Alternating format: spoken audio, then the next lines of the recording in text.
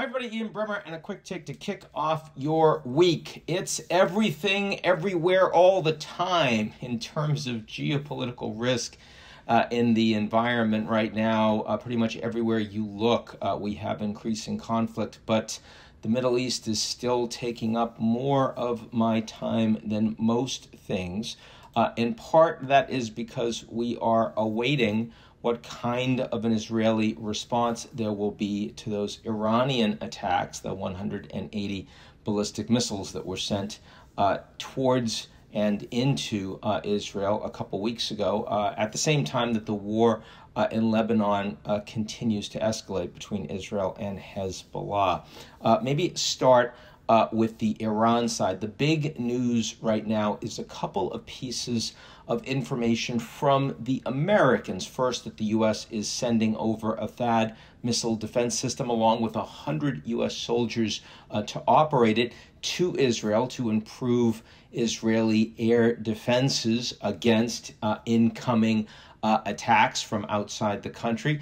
And secondly, that the U.S. Treasury Department has announced additional sanctions against tankers that have shut off their transponders and are helping the Iranians to illegally export significant amounts of sanction-breaking oil.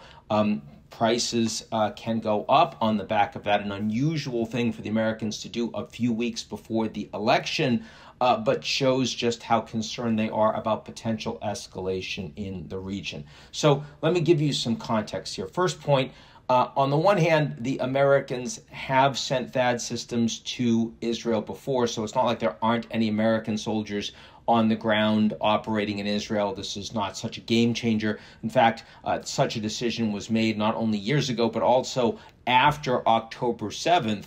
But it is notable that it comes a year later on the back of a potential significant escalation, both in the northern front that we're already seeing and with Iran that we might be. Second point is that the oil prices continue to be a little bit under $80. OPEC has a lot of spare capacity they could put on the market.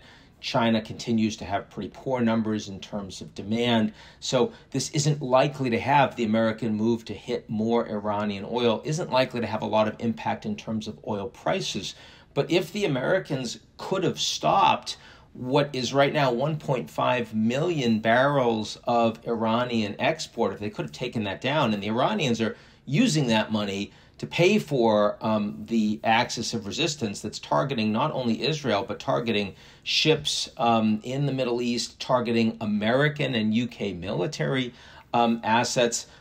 Why did Biden wait? Why is it only being announced now? And why is it only being announced now in a way that seems to be a gimme for the Israeli prime minister and his government in return for not engaging in significant retaliatory escalation against the Iranians?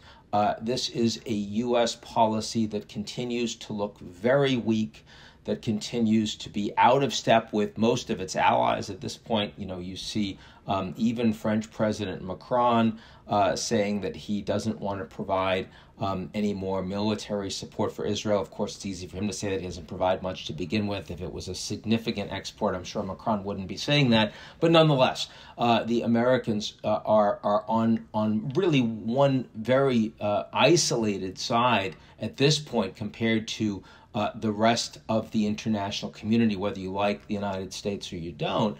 And their ability to influence the Israeli government appears to be virtually zero. And that has been shown with the recent attacks by the Israeli Defense Forces against UN peacekeepers in Lebanon.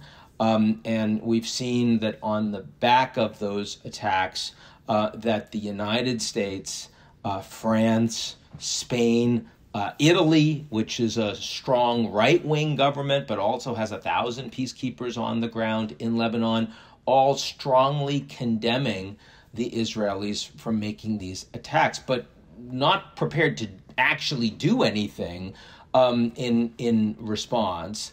and certainly not making the Israelis feel like they need to stop. Now, the Israeli perspective is these peacekeepers have not been capable of upholding Security Council resolution that required that Hezbollah pull back from the border area, a buffer zone that they've been launching military strikes against Israel. And that also Hezbollah fighters are essentially using the presence of the peacekeepers as shields, and that they're operating not on the peacekeepers' bases, but in proximity, which makes it harder for the Israelis to go after them.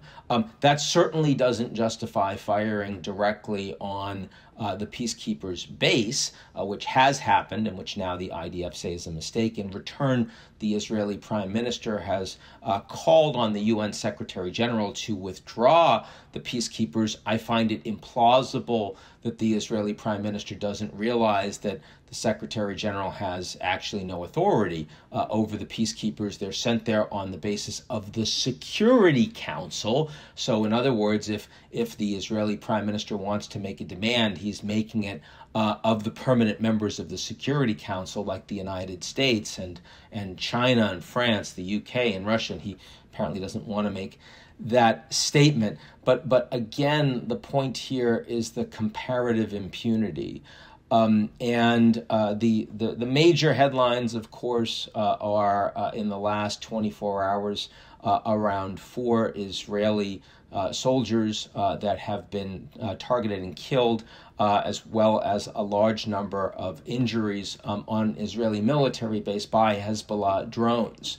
Hezbollah is much more capable than Hamas has been, and there will be more significant Israeli casualties as this war continues. But most of the casualties, of course, even though it's not most of the headlines, will be among the Lebanese, among the Hezbollah fighters, and among the Lebanon civilian population, of which we've seen about 2,000 killed so far. And that is because the military dominance in the region, again, both offense and defense and intelligence and surveillance, is overwhelmingly in the hand of Israel. So if there's going to be significant escalation in the war going forward, that escalation will be decided overwhelmingly by the Israeli government. And so that's what's particularly interesting to watch over the coming weeks.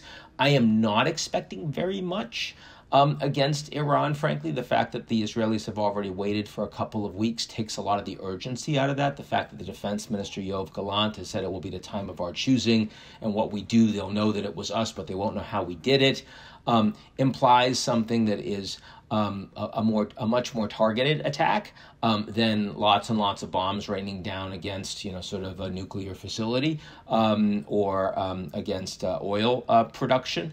It would not surprise me if it was a high-level assassination, for example, against the Islamic Revolutionary Guards Corps, the IRGC, especially because we already saw that when the Trump administration assassinated Qasem Soleimani, the Iranian response was virtually nothing.